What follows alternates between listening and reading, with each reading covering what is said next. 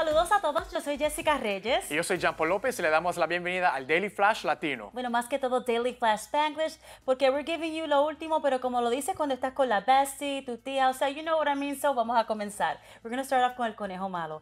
Bad Bunny has conquered it all. Bueno, al llegar a ese nivel, now it's time to give some love to those who inspired him. En una entrevista con la revista Rolling Stone, donde, by the way, el conejo malo seems to be a favorite of la revista, he talks about not having privacy and possible collaborations. Now, lo que tiene a otros reggaetoneros hablando es cómo le rinde homenaje. All this by wearing el bling bling de pioneros del movimiento urbano who came before him, such as Tego Calderón, Héctor el Father, Daddy Yankee, y Wisin y Yandel.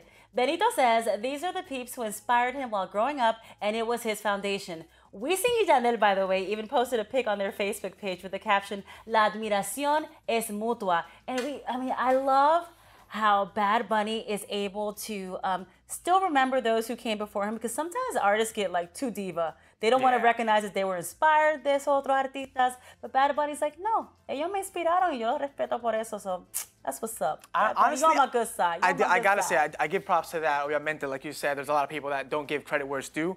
Yeah, I feel like he always recognizes them, and his come up is due to, you know, them being there in the first place. Right. So eso super me encanta. Yo tengo que decir también que I think he's handled it to where I think personally, yo creo que he's handled el fame que lo ha traído tan rápido. I think he's handled it to the best of his ability. Right. Porque yo veo mucha gente que lo critican en todos los lados about. But I mean, haters gonna hate. Haters gonna hate, yeah. That is true, siempre. You know, that's just how it is. I feel like I compare him un poquito cuando yo vi a Justin Bieber grow up, like fame coming tan rápido. Right. Yeah. I feel like he handled a little bit even better than Justin Bieber did. So. Of course. Yeah. Well, maybe he had someone to see. You do it first. Eso es lo que no hago. Yeah, exactly.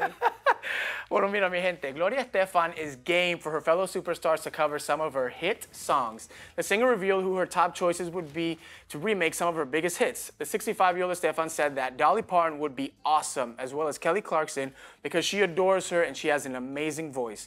Estefan also added that Clarkson is funny, great, and she has the whole package. The frontwoman of the Miami Sound Machine, who became the first Latina woman to be inducted into the Songwriters Hall of Fame, says that seeing other stars record her music feels like a natural next step, since she's been incredibly blessed with some pretty cool honors, and her song remakes would be a huge honor. I gotta say, esos son unos nombres que I like their voices. I mean, Kelly Clarkson es otra que es Kelly Clarkson.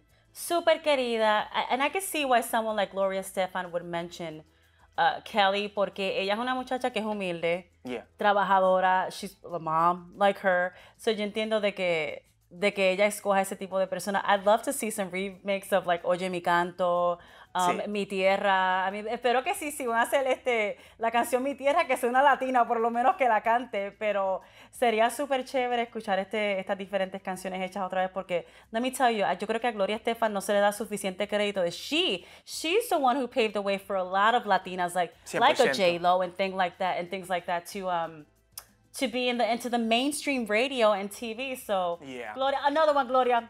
Girl, and I haven't seen I recognize you. I respect you. And I haven't seen her in any drama either, so yo creo que como un role model, I think that was perfect. No, I mean, lo único que que le ha pasado a Gloria Estefan, que fue muy triste, muy lamentable, was when she was in a terrible accident during a tour.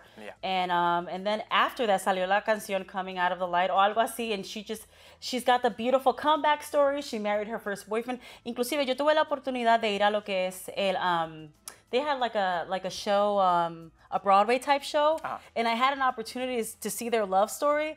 Let me tell you, like, they are just #couples goals. Okay, Gloria y Emilio Estefan.